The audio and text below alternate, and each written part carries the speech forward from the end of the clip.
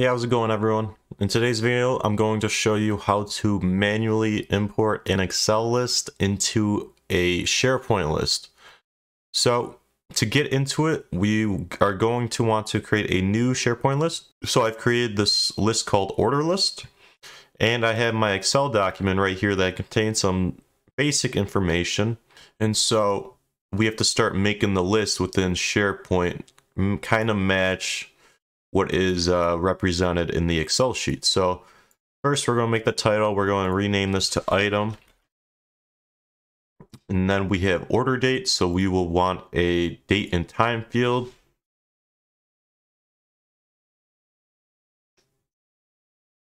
Include time, no, because it doesn't show any time. Friendly format, yep. I like using friendly format, it looks kind of nice. All right, so we got the item, we got the order date. Now we need the region.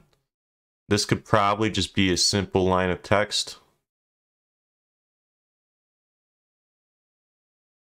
because there's no values over 255 characters, and it's some pretty basic information. A rep, again, we're just going to use a single line of text.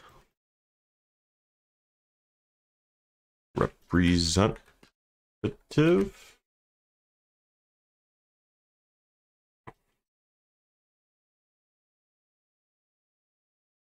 All right.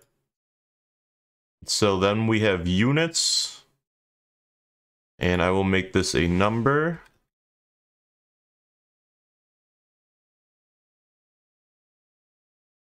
All right, everything looks good. Now we need unit cost, and then we need the total.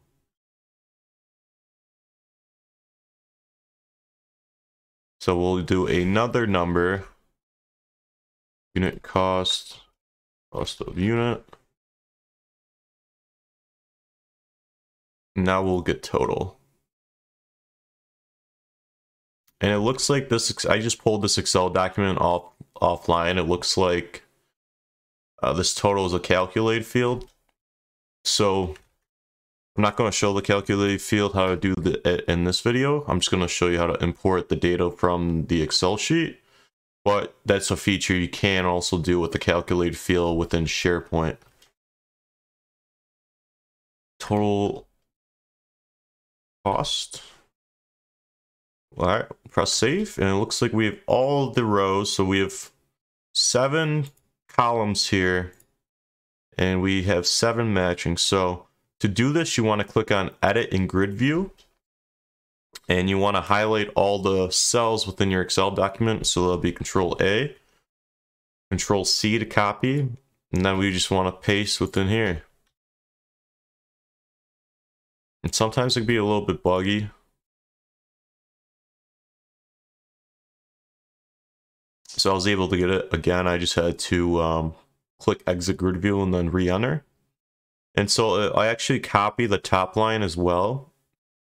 So you just want to fill this out really quick, because we're just going to delete this row. And everything looks good to me. So exit grid view.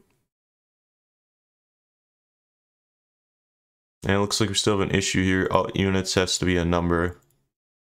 So let's fill in these with numbers, so we can actually start saving them. Now we'll go through each row and just make sure everything looks good. And this isn't going to take too long because we didn't have too many columns and rows in this basic Excel sheet. And there we go. So we actually don't want the top one because it was the labels. So we'll go ahead and delete this. And there we go. So when doing this, the metadata will be it'll be shown whoever imported all the data that they created the data. So if we go to show hidden columns, so we add created by, modified by, it will show me as the person that created and modified it all. All the data was modified by me because I imported it like this. So that's just something to be aware about, but that is how you would manually import an Excel sheet into SharePoint.